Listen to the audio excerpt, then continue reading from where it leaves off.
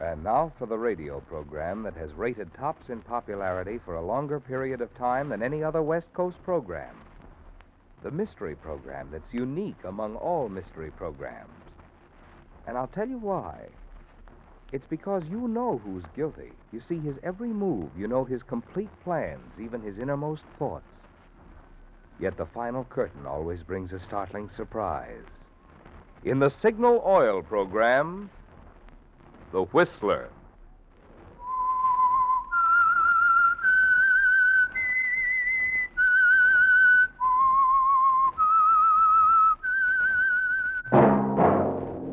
That whistle is your signal for the Signal Oil program, The Whistler.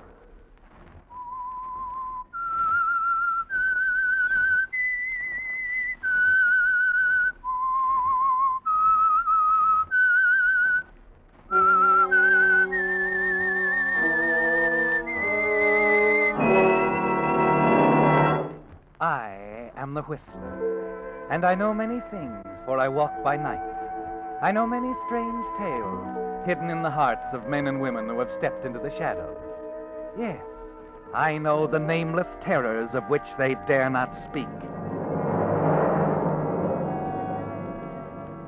Yes, friends, it's The Whistler for the tops in entertainment. And for the tops in gasoline quality, it's Signal. It takes extra quality, you know, to give you extra mileage. And Signal is the famous Go Farther gasoline. So look for the Signal circle sign in yellow and black that identifies friendly independent signal stations from Canada to Mexico. And now the Whistler's strange story, Lady from the Sea.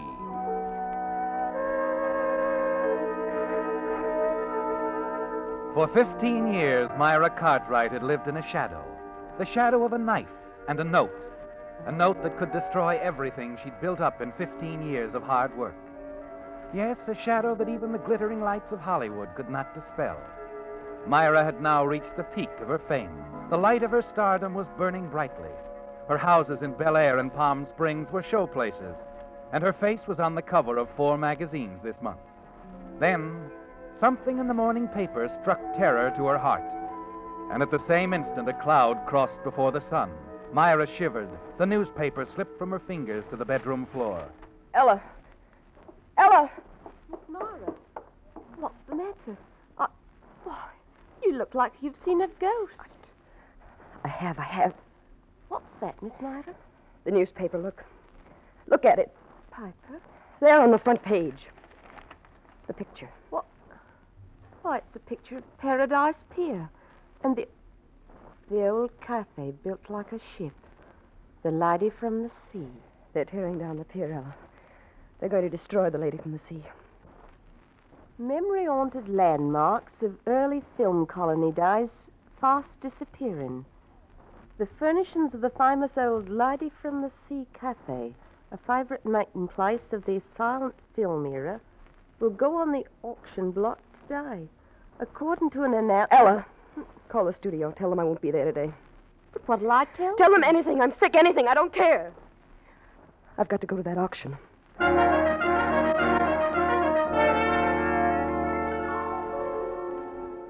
Yes, the dismantling of an old cafe built like a ship had a strange significance in the life of Myra Cartwright.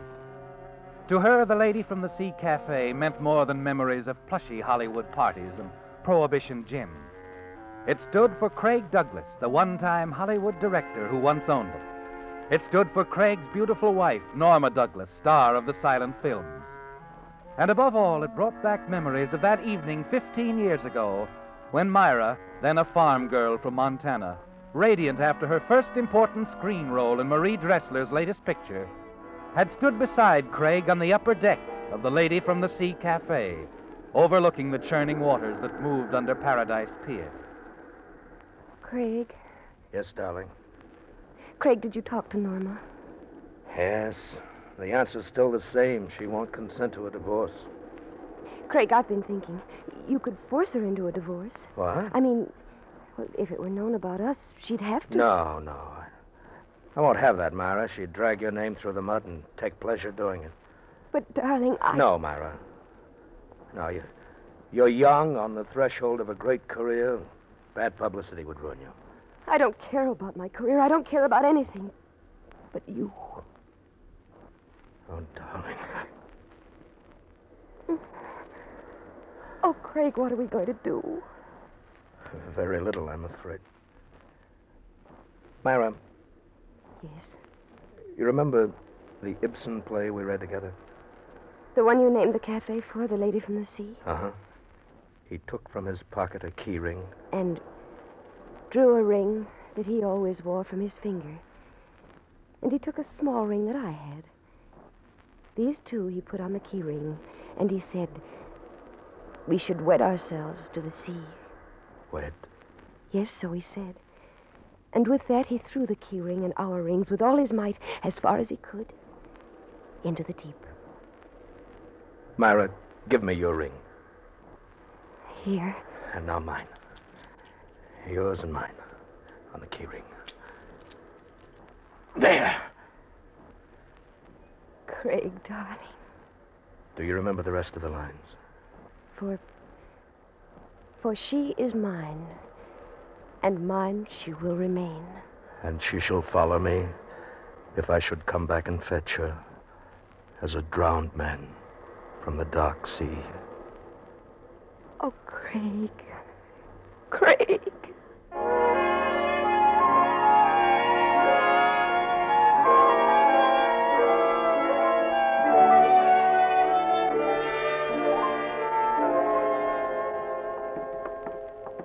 Well, here we are, my darling. You got your key? Uh-huh. Would you come in for a few minutes, Craig? No, I better not. It's past midnight, and you got to be on the set early in the morning. All right. What's the matter? That's strange. The lights are... I'm sure I turned them out when I left the apartment tonight. Hello, darling. Norma. Your landlady told me it would be quite all right if I waited for you here, Myra. I told her I was a friend. You don't mind, do you? Norma, what are you doing here? Oh, I just wanted to drop around and have a little talk with your protege. What do you want? I don't want anything, Craig. I understood you wanted a divorce. This is hardly the place to discuss that again. There won't be any discussion, Craig. I've made up my mind to give you a divorce. What? Oh, Norma. Why not? There's nothing left between us. I was a fool to think otherwise, so... Well, you two can make your plans. Norma, I don't know what to say. Then don't say anything, darling. Well, it's awfully decent of him. I only want you to be happy. I want you to know, Norma, I'm grateful to you for giving Craig up. I'm sure you'll be quite happy together, even with what you'll have left. What do you mean? Oh, that's right. We haven't discussed the terms of the divorce yet, have we, darling? Terms? The financial settlement. Norma, we can talk about that later. No, I want to discuss it right now. I want Myra to know what she's costing you, Craig. Norma, I don't understand. Craig what can have his divorce, Myra, provided he gives me the Malibu house, the ranch, the cafe, cars, and everything else he owns. Well, you can't be serious. Oh, but I am. And another thing, I'm afraid you'll have to leave the studio. The place is cluttered with second-rate directors as it is. Second rate? It's all you ever were, Craig, and you're not even that anymore. You're a has-been. You'd have been out of a job long ago if it hadn't been for me, and if you go through with this, I'll see to it that you're finished in Hollywood. I think I'm big enough to do it. Yes, I expect you, Norma, you can't ask Craig to do this. I won't let him. I won't have it this way. You mean you won't have Craig this way? Money really is important, isn't it, Myra? Without it, Craig has lost his appeal, hasn't he, darling? It was just a trick, wasn't it, Norma? You never intended to divorce Craig. I'm grateful to you for giving Craig up. You just want to torture us. Stop it. I'll never let you have him. Do you understand? Never, you poor, stupid little fool. Stop it! Myra, put down that knife. No, Myra, don't!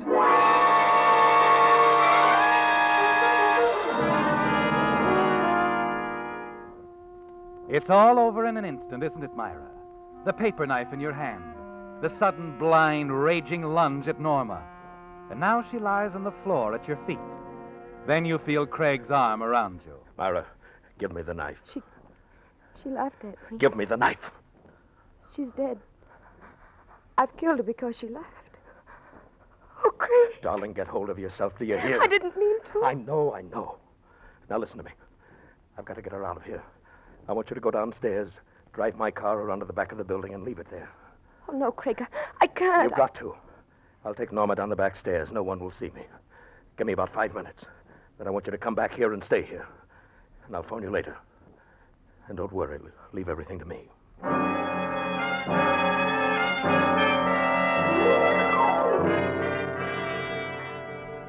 Yes, Myra, leave everything to Craig.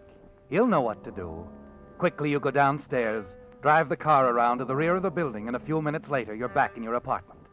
Craig is gone with Myra, and he's taken the murder weapon with him. A paper knife with your name engraved on the blade, part of a desk set, a gift of the studio workers. Yes, Craig will have to get rid of the knife, too, won't he, Myra? The hours drag by slowly, and you pace the floor of your apartment, waiting. But Craig doesn't call. You're almost at the breaking point when finally, just before dawn... Craig? Miss Cartwright? Yes, who is this? Frank Collins. I'm Craig's lawyer. He asked me to call you. Where's Craig? At the police station. They're holding him for the murder of his... Murder? For the murder of his wife, Norma. No, he didn't do it. I tell you, they can't hold him. Afraid they can, Miss Cartwright. You see, half an hour ago, Craig signed a full confession.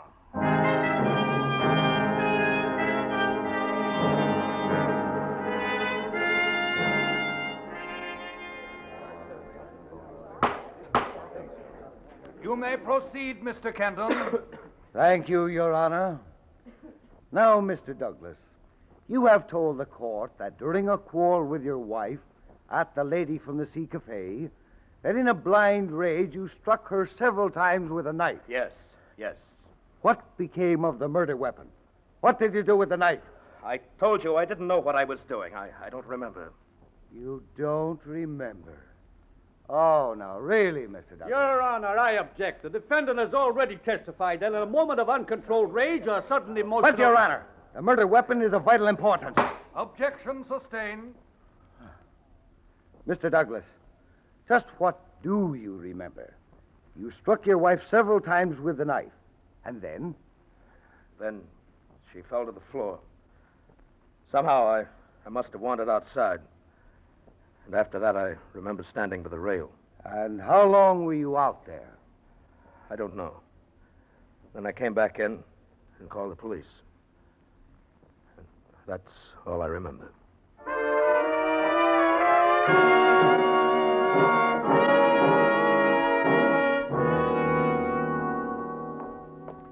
Here we are, miss. 5 minutes, and keep your hands off the screen. Yes, of course. Hello, Myra. Craig. Oh, Craig. Oh, no, Myra, it's all right. The trial's over, and that's the worst part. Darling, 15 years. 15 years. If my lawyer hadn't managed to have the charge reduced to manslaughter, it might have been much worse. Craig, why? Why did you do it? Why did you confess? Because I love you, Myra. Because you have a career before you. Not like Norma's, based on a pretty face and a few cheap tricks. But something really great. And what if you're wrong? If I'm a failure? You'll have given up your freedom for nothing. No, I would have done it anyway. Craig? Yes? The knife, they never found the knife. Now, don't worry. There's no safer place in the world than where I put it. But I've got to get it sometime. Tell me where it is. No, if I told you, you'd go back and they might be watching. But, Craig... Don't worry, darling. It's safe where it is. Quite safe.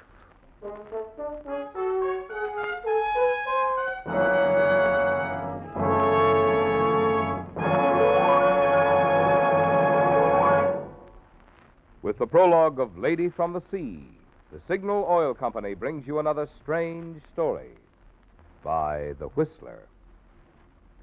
You know, friends, in addition to being summer, this is also the time of year when more and more drivers switch to Signal, the famous Go Farther gasoline. Of course, you can't blame vacation-minded folks for being interested in Signal's good mileage. But mileage is only half of Signal's story. If you talk with Signal customers, you'll find they're equally enthusiastic about the thing which makes Signal's good mileage possible. I mean the extra efficiency that today's Signal gasoline coaxes from your motor, which means smoother, quieter, more responsive power for your car. After all, mileage is just one of the tangible, measurable benefits you'll enjoy from a superior quality gasoline that delivers more driving pleasure for you. That's why Signal says your speedometer is the best yardstick of gasoline quality. But for the simple way to always be sure you're choosing the gasoline that's tops in quality, you need only remember these 2 points. 1, it takes extra quality to go farther. And 2, Signal is the famous Go Farther gasoline. And now back to the Whistler.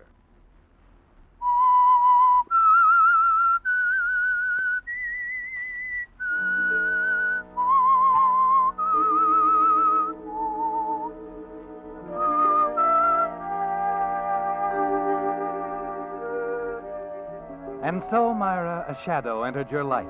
The shadow of a knife. A shadow that has been with you now for 10 years. 10 years since Craig Douglas went to prison.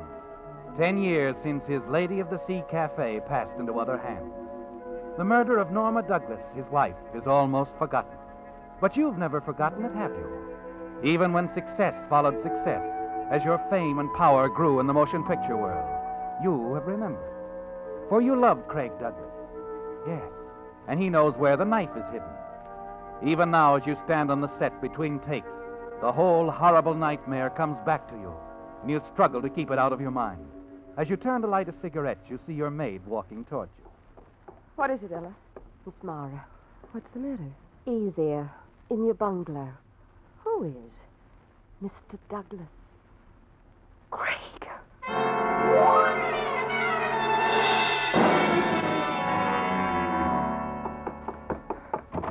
Craig. Hello, Myra. Craig, you... Craig. Don't look so upset, Myra. It'll take a little time to get used to me. But how did you... I mean... Time off for good behavior. I'm on parole. Oh, I see. I'm so glad, Craig. You don't seem to be, Myra. But, of course I am. Why shouldn't I be glad after all? Well? You've changed so, Craig. You look so different. Yes. 10 years in prison can do a lot to a man. But inside, I haven't changed. I still love you, Myra. Oh, darling, I've thought so often how it would be to see you again, to put my arms around you. Craig, please. But, Myra... Well, it's just that someone might come. Well, someone has. Me, the man who went to prison for a murder you committed. Craig, what are you going to do? Do? Myra, don't you understand? I'm back. I'm free. Darling, we're free. Craig, don't touch me. Oh. So that's it. You're not in love with me anymore. I was when you went away. Yes, you were in love with me then. When I had money, influence, when I could help you, when I could give you 10 years of my life to save you. That's pretty funny now, isn't it? What's happened to all our plans, Myra? Craig, please. I'm a star. My whole life belongs to my public. You're a phony, just like Norma. I've got to think of my public. I can't tie myself down to... To an old man? Why don't you say it, Myra? Say it. Say it! Please, Craig. So you're going to let me walk out of here. You're going to thank me for 10 years, pat my hand, and let me walk out. I'll see that you're taken care of. You'll have everything you need. Everything I need? You're paying me off, huh? What's the matter, Myra? Your conscience bothering you? Or is it the knife? You have it? No, it's still hidden. With a note, Myra, a note that tells all about how Norma was killed. A note? Where, Craig, where? It will look at you out of blind eyes, Myra. Like the girl in the Ibsen play, a land creature who can no longer find her way back again to the sea. Tell me. I think I'd better go. No. Wait, please, Craig. Goodbye, Myra. Craig!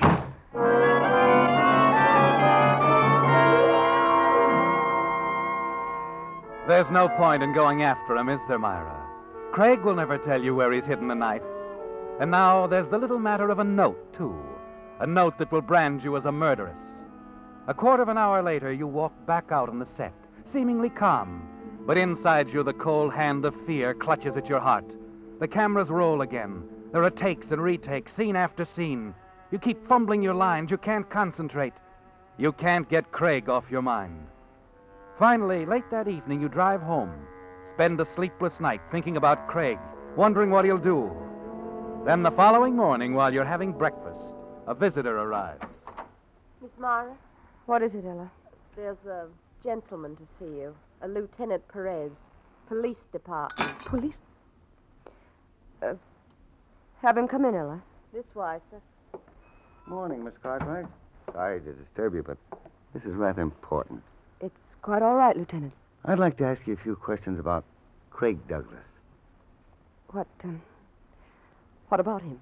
We found a coat identified as his at the end of Paradise Pier this morning, out by that old cafe he used to own, built like a ship.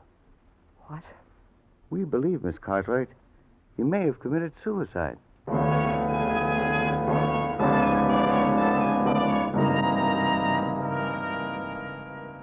The years have rolled by since that morning when Lieutenant Perez of the Los Angeles Police made his call.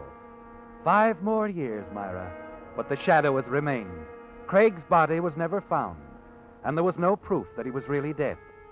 Of course, as the lieutenant had explained, the tides under the old pier were swift and treacherous. Yes, Myra, as treacherous as the knife Craig had hidden. The knife and the note that no one found, unless someone should find them today. For now it's 1948. 5 years have passed since Craig's coat was found on the pier. You've had a long time to think about it, haven't you, Myra? But your thoughts have brought you nothing. Until this morning, when the newspaper told you of the auction at the Lady of the Sea Cafe. Then it hit you. That's where Craig hid the knife and the note. Somewhere in his beloved Lady of the Sea Cafe. As you hurry up the gangplank to the auction, you're quite certain that Craig has hidden them somewhere on board ship. Careful there, ma'am. What? These old boards ain't as smooth as they used to be. No, sir. I remember in the old days. What do you know about the old days? Plenty, ma'am. Used to run a sightseeing boat right off this pier in the late 20s. Yep. The lady's taken quite a buffeting since those days. Face cracked wide open now. What are you talking about? The lady. That's what I call the figurehead. The carved woman up there on the prow of the ship. Used to set my sights on her in the old days. Oh, the figurehead, yes. You were going to the auction? Yes, where... Over there, the dining salon. That way. Ain't much interested in what's going on myself. I'm just waiting till they get round to her. The lady up there. Gonna get her, too. What you figure on bidding for, ma'am? I don't know. Perhaps for my life.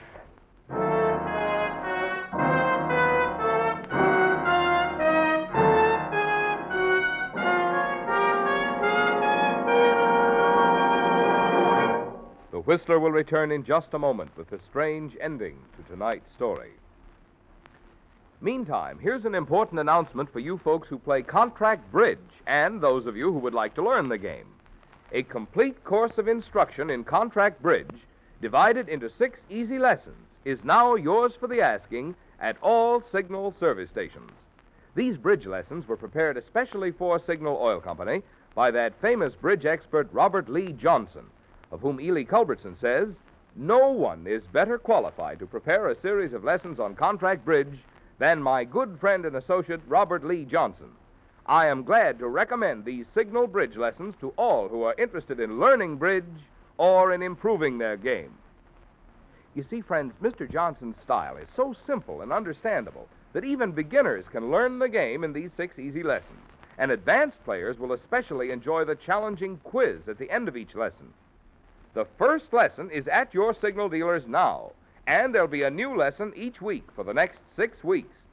So drive into your Signal service station tonight or tomorrow and ask for your free copy of Contract Bridge in 6 easy lessons. And now back to the Whistler.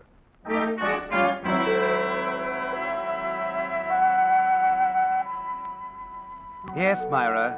As you sit in the dining salon of the old ship-like cafe, listening to the drone of the auctioneer's voice, you realize that you're about to bid for your life, aren't you? You stare at the jumble of furnishings from the cafe, but there's nothing that would hide a knife for 15 years. As each item goes under the block, you watch carefully, strain your memory for some clue. 85 once, 85 twice, sold for 85. Now, ladies and gentlemen, we come to lot number 8. You will find a full description of each item in your... The auction is almost over, isn't it, Myra? Frantically, you glance around the room at the remaining articles. And as you do, you catch sight of the old man you met on deck, the old sailor who was going to bid on the carved figurehead. And then suddenly Craig's words come back to you. It will look at you out of blind eyes. Yes, blind eyes. That's it, isn't it, Myra? The lady carved out of wood on the prow of the ship. Quickly, you hurry out to the deserted deck, up to the figurehead.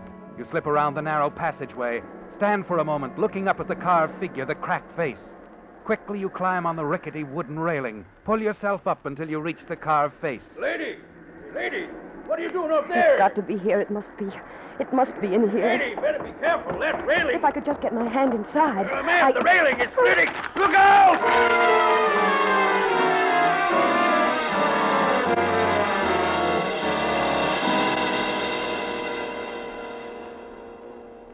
You say you saw it happen, old-timer? That's right, officer.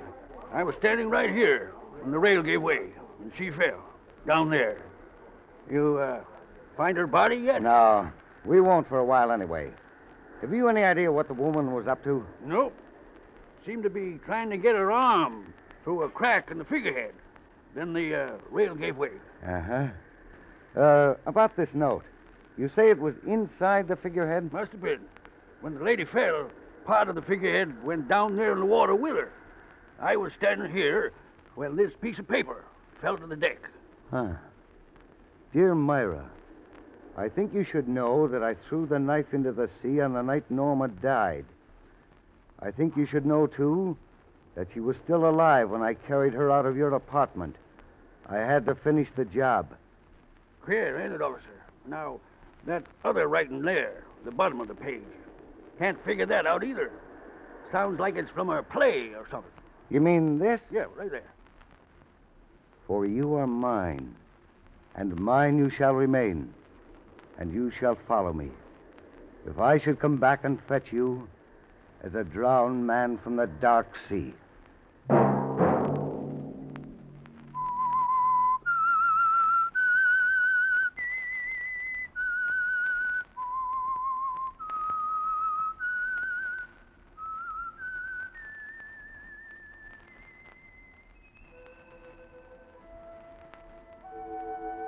Let that whistle be your signal for the Signal Oil program, The Whistler, each Wednesday night at this same time. Brought to you by the Signal Oil Company, marketers of Signal gasoline and motor oil and fine quality automotive accessories. Signal has asked me to remind you, to get the most driving pleasure, drive at sensible speeds, be courteous, and obey traffic regulations. It may save a life, possibly your own.